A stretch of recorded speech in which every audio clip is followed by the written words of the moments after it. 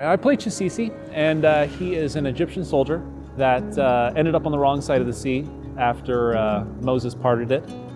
So he is now behind enemy lines with the Israelites in camp, trying to fit in, as a member of the group and assimilate into a new society, really. It's nice to see somebody going through the same thing. That's what I'm trying to do with this character, is try to make him fun, really fun, interesting, and about as relatable as I can. So I got to work with a quail.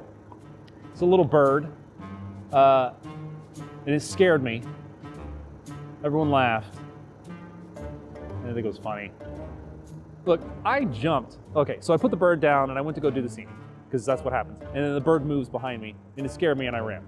That wasn't scripted, no matter how beautiful the moment was.